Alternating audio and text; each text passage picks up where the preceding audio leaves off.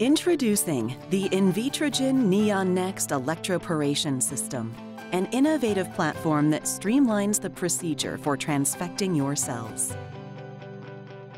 So how does transfection work with the NxT Electroporation system? The first step is selecting the resuspension buffer that is appropriate for the voltage protocol you will be using.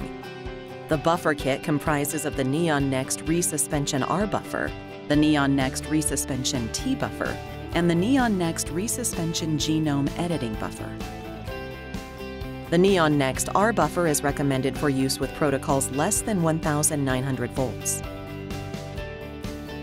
NxT T buffer is for protocols using voltage greater than 1,900 volts. And NxT GE buffer is for knock-in applications. The NxT GE buffer promotes homology-directed repair and can work with most types of cells. The next step is to add the selected NxT resuspension buffer to your cell suspension in order to achieve desired cell concentration.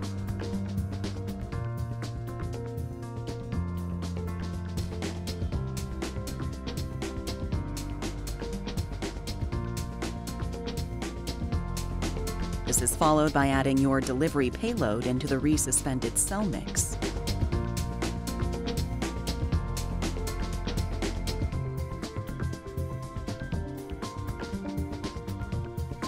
The next step is to add the appropriate NxT electrolytic buffer.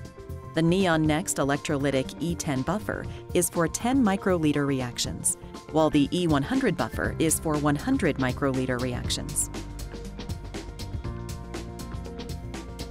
Add 2 milliliters of the electrolytic buffer to the buffer tube, and then dock the tube in the pipette station. The NxT electrolytic buffers help the system carry a charge so that the electroporation can occur. Now attach the appropriate size NxT pipette tip to the NxT pipette. Make sure the metal plunger retracts all the way. Next, resuspend the cells and slowly load the mixture of harvested cells and payload into the NxT pipette tip.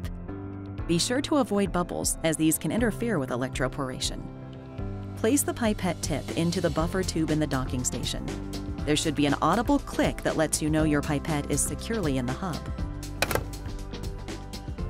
Also, there will be a solid blue circle on the screen to let you know that you're now ready to transfect your cells.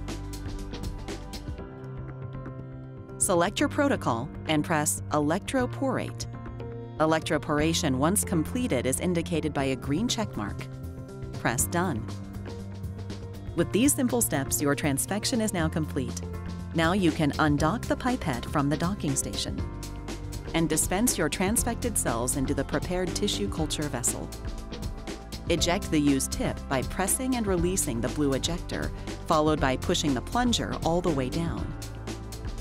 Transfer the plate to the incubator, and you're now ready to transfect your next sample. For more information, visit thermofisher.com/neonnext.